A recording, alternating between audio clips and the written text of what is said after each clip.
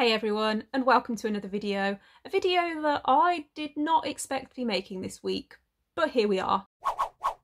So earlier today I was scrolling through Twitter when I came across this tweet talking about a book that I had not actually heard of before, but that sounded really interesting. The book is called Kissing the Coronavirus by MJ Edwards, and it's described as viral erotica, which never actually heard of before, but it sounds delightful. So I did a little digging and I found that it's actually currently free through Kindle Unlimited. Not only that, but it's also only 16 pages. And you're probably thinking, Sam, you did not download this book. And I'm here to tell you that yes,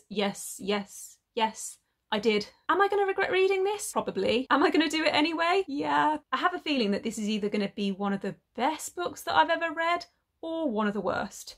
But hopefully it's going to be entertaining. So I'm just editing this vlog and I've noticed that Katie from Brightness Katie has just uploaded her review of this book. So I'll leave her video linked in the description if you want to check that out too. Despite the devastation the virus was causing around the globe, Alexa felt a rush of excitement every time she picked up the corona sample, like a pulsating erect penis desperate to unleash its devastation on anyone who touched it.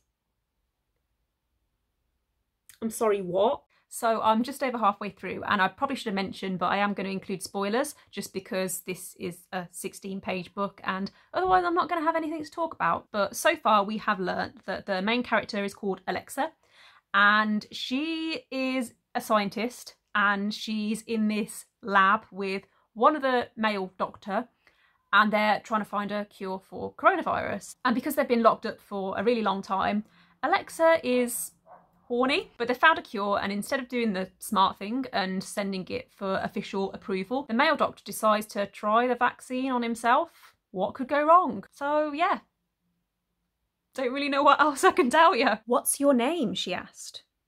Call me COVID, he said. So basically the male doctor has turned into the Incredible Hulk and I'm pretty sure they're about to start shagging.